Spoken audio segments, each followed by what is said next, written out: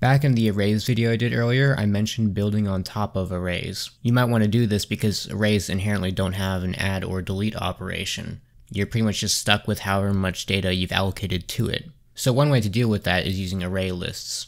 Array lists essentially serve as a wrapper to arrays and will manipulate an underlying array to give it more functionality, which should allow you to add and remove values. Java actually has an implementation of array lists. Although it's not the same as what I'll be showing you here, it's somewhat similar.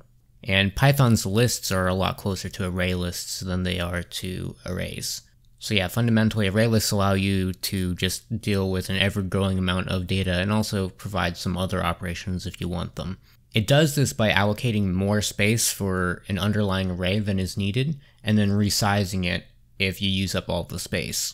So they keep track of the total allocated space compared to the amount of space you've actually used, and unused space is just values in the array that are just the default initialization values that you haven't written over yet with your own custom values. It's like you start with 0 values and then you can write 1 and just keep overwriting those values in the array until you fill up your array, and at which point the array list will reallocate that array and make it bigger. It does this by basically deleting it and recreating it somewhere else in memory with more space. So the add operation is where the reallocation is triggered if necessary. And it does this by checking to see if the used space is equal to the entire capacity of the array. And if it is, then it will expand it. The delete operation will work by just deleting a value at an index, and then it shifts all of the values to the left to overwrite that value that was deleted. And then after that, it shrinks the total size of the array list, as in the amount of items in it, to account for the fact that you just deleted one. Keep in mind that these implementations of the operations are not exactly what you'd see everywhere. There's not really a standard for array lists as far as I've seen. It's just kind of the idea that it's an extendable array, sort of. Don't worry if this isn't quite making sense yet. I'll go over an example here. So we start with an empty array list that we've allocated 2 spaces for. The array list starts with a capacity of 2 and a size, as in the amount of items in it, of 0. So we can add the number 5, which takes up the first slot and increases the current size of the array list to 1. Next we can add the number 3. We know which slot to place the new value in based on the current size of the array list. So since it's of size 1, we can place the number 3 into index 1 of our array, and that will fill up the second slot. The size is now increased to 2. Since the size of our array list is now equal to the capacity of the underlying array, we must reallocate, basically delete and recreate, the underlying array with a bigger size. A good strategy is to make the array twice as large as the previous one every time we resize. So with that in mind, we allocate an array of size 4 and set the capacity to 4. We copy over our values, although if you do this in C, this is kind of done automatically, you'll see later. But the values get copied over and we just have extra unused space. And this extra space is enough for 2 values, so let's add the numbers 7 and 14. The size of the array list is now at 4, which is at its capacity, so we must reallocate the array and double the capacity again. We're left with a capacity of 8 now. Now we have space to add even more values if we want. However, at this point I'd like to remove something from my array list. Let's remove the number 3, which is the value at index 1. To do this, we just iterate over every value in the array list starting from the 3, and we copy the value after it into the current value. We copy the 7 down into 3 and the 14 down into 7. Finally, we subtract 1 from the size of our array list so that the new values are placed at the end of the used space. Any new values would overwrite the theoretical junk data that would have been left over, so the extra 14 is sitting in that array. So that's basically how array lists work.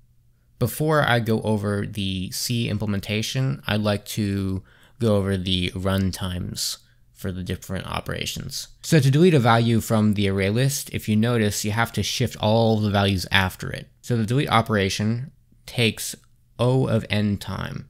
Even if the average delete is in the middle of the array, I went over this in the last video, since it averages out to n over 2, if the size is n, you drop that coefficient and then you end up with O of n. Adding to the array list on average is O of 1. However, there is a worst case where upon addition, the entire underlying array needs to be reallocated, which is O of n time, because it has to free all of the data from the old array, allocate a new one of the size you want, which is in our case 2 times n, and then copy in the old data. So no matter how you look at it, it's like some multiple of n, and that's a coefficient, so you drop it, and the worst case is O of n. But like I said, the average is O of 1 because most of the time you do not have to resize the array. The update operation is O of 1. It's the same as a normal array because you can just access the element and write onto it.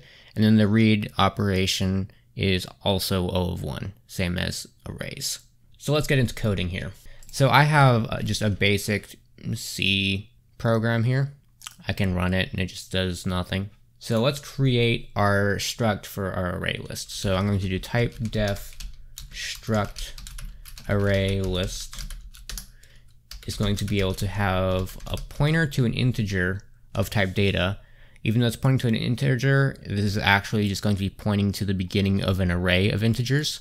Also, I should add that I'm only going to handle integers for my array list. You can change it to do strings or whatever you want, but in my case, I'm going to be doing integers. So int size, so that's the current amount of items in here, so that'll start at 0. Int capacity, and then I'm going to call the type AL for array list. I'm going to define a constant here. I'm going to call it base capacity, and I'm going to set it to 10. So this is how much the array size is going to start at. In the example, I started with 2, but that's not a great size to start at, although 10 is also kind of arbitrary. So now that we have our struct for our array list, I have to be able to create it and initialize it with all of its values. So I'm going to have a function, AL star, so that's a pointer for an array list, is being outputted, create AL void. So I'm going to create a new pointer, so new AL equals malloc size of AL. So I'm just allocating space for the struct. This is not actually allocating space for the data yet. That's going to be pointing to nothing for now. So new array list capacity equals base capacity. So I'm initializing that to equal the base size. I have not actually created the array yet. I'll do that later. So the starting size is going to be 0 because we start with 0 items in our array list. So new AL data, and this is where our underlying array is, equals calloc, so clear allocation, new AL capacity, and then the size of it is going to be integer. So it's allocating space of the size of an integer times the capacity, which is just allocating an array of size capacity. So in our case, it's going to do the size of base capacity, so it's going to allocate enough space for 10 integers. With that, I can return the initialized array list, and I can use it over here. So let's create my array list. So AL my array list equals create AL.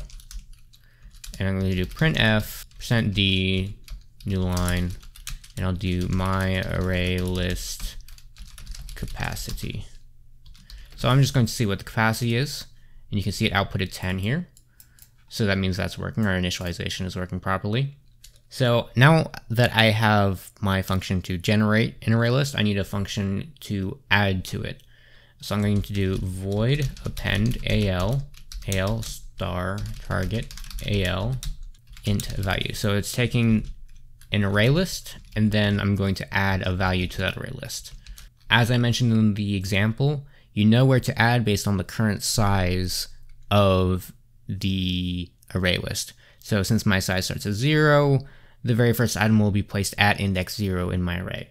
So I'll do target array list, and then I'll select the data, which is the underlying array, and I'll do target AL size. So I'm using the index based on the size of my array list, which is 0 starting off, and I'm setting that to the value. And then now I can take the size and add to it. I'm adding 1 to it. since I just added a value. So the next value will be placed in the next slot over. However, if target AL size is target AL capacity, so if the size is equal to the capacity, the amount of items in it has reached the maximum. I'll print out something for now. So realloc %d and target AL capacity. And then I'll set the new capacity to double the previous one. So this will just print out whatever the previous capacity was, and then I'll double it, and now I have to actually reallocate it. So target AL data equals realloc target AL data. So I'm just giving it the pointer to reallocate, and it'll give me a new one with the new space restrictions. So I'm going to do size of an integer times target AL capacity, which is the new capacity. So it's taking all of the data from here and moving it somewhere else with this new size, which is effectively double the previous size. And then it returns the pointer, which I will set to here, and that's that. So that will handle the append function. So I can add stuff in, but there's no convenient way to see what's in it yet. So I'm going to add another function. So I'm going to make a print AL function. It'll just take a target array list. And then for int I equals 0, I is less than target AL size, I plus plus. So that'll iterate over all the values of the array list. And I can just do printf %d space target AL, and then let's access that underlying array, so data, and then I can use the index I, and that should print out every single value. And for formatting purposes, I'm going to add a new line here, and that should do that. So down here, let's actually add some values to my array list. So my array list, let's do append AL, and let's add 3, 7, and 2. I need semicolons. And then after that, I'll do print AL and my array list. So if you look down the bottom here, it printed out 3, 7, and 2, which are the values I added. And there's the 10 down here from the capacity. So while I'm here, I'm actually going to print out something else. I'll do data 1. So I'll print out the second element, so you can see that you can just access it that way. You could also modify it from here as well. You can do that equals 2, and it'll now print out 2. That's after the print though, so you don't see it in the first print. Anyways, with that done, I need to show you how this reallocation works. So it should trigger, theoretically, when I hit the base capacity, which is 10. So I'm going to write a for loop. So for int I equals 0, I is less than 10, I plus plus. So I'll go over it 10 times, and then I'll just create a bunch of integers of the value I. So it'll be an array of 1, 2, 3, 4, 5, 6, 7, 8, 9. And I can run that, and I think that should be 10, which caused a reallocation. So I didn't actually use any of the extra space, but it did reallocate it. So if I want to put 100 values in, and you can see it reallocated for an array of size 10 to 20, 20 to 40, 40 to 80, and you can't see it, but it did 80 to 160. And you can see values all the way up to 99 now. And it runs pretty fast as well. You can see, well, you can't really tell because it takes time for it to start up and everything, but that's still pretty fast. 62 milliseconds. So just to prove the point, I'm going to have to take out this thing here. I don't want to print out all of these values, but I'm going to print, that's 100,000, a million, let's do 10 million. So you can see, in 0.1 seconds, I put 10 million items into my array list. So I can actually just do printf %d, and I can do my array list and access the, let's do 5 millionth item. Oops. Does that need to be, yeah, that needs to be data. So pull it from the data, get the 500,000th item, or no, 5 millionth item. As you can see, it comes out with whatever the index is, because that's just kind of the way I made the array. So I'll multiply by 3 so you can see what is happening here. So you can see it outputted 15 million. So it's the 15 millionth item as determined by that. And if I want, I can just throw 2 more zeros on there. And how many is that? 3, 6. So that is going to be 1 billion items. Let's see if that works. Okay, maybe that was a bad idea. I didn't test this before. Oh, there it goes. I added 1 billion items into my array list in 5 seconds. So that's pretty much how array lists work. Although I still need to add pretty much one more thing, actually 2 more things to do this properly. First, I'm going to add a pop function. So this is just like the delete function, but I don't want to confuse it with the free function. It's called pop because that's what Python calls the removal function. So it'll take a target array list and then an index, and it'll remove the value at that index. So if index is less than target array list size and index is more than or equal to 0, those are just kind of the bounds for the values you can remove. If it's within those bounds, then I need to remove. So for int I equals index, so starting at the index that I've selected to remove from, I'll take I up until target al size -1. You'll see why the -1 is here in a second. So it's going through all the values from the index onward, except for the very last value. And with that, I can do target al data, and I'll select the index, and I will set it to the index +1. And that's why this -1 is here, because you don't want to run this on the very last item, because you're always trying to copy the value after it. So you're always copying the value after down into the current slot. This is the thing that I illustrated before in the example.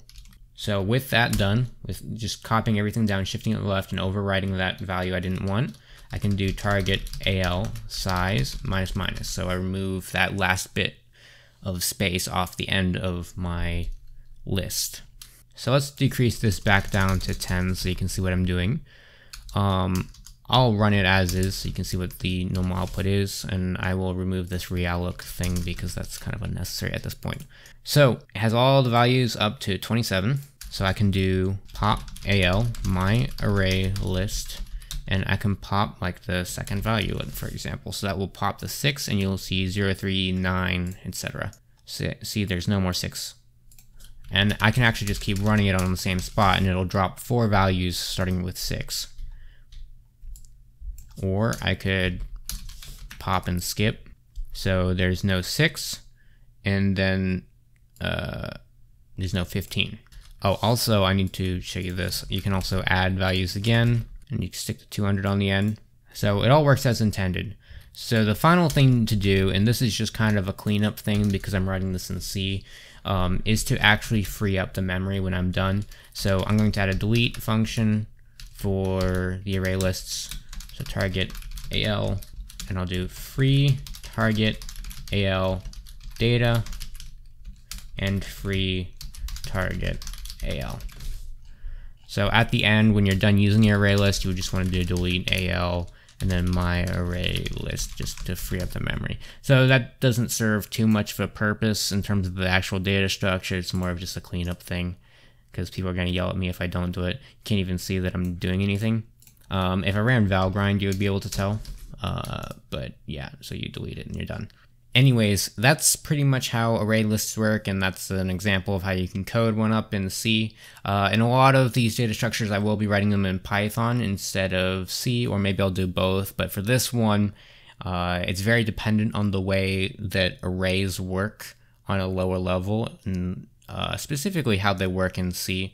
It just wouldn't really work trying to do this in Python. You could like artificially do it, but the restrictions of having an array of a limited size aren't really there. Next up, I'll probably be getting into how some sorting algorithms work, so hopefully you'll join me for the next video.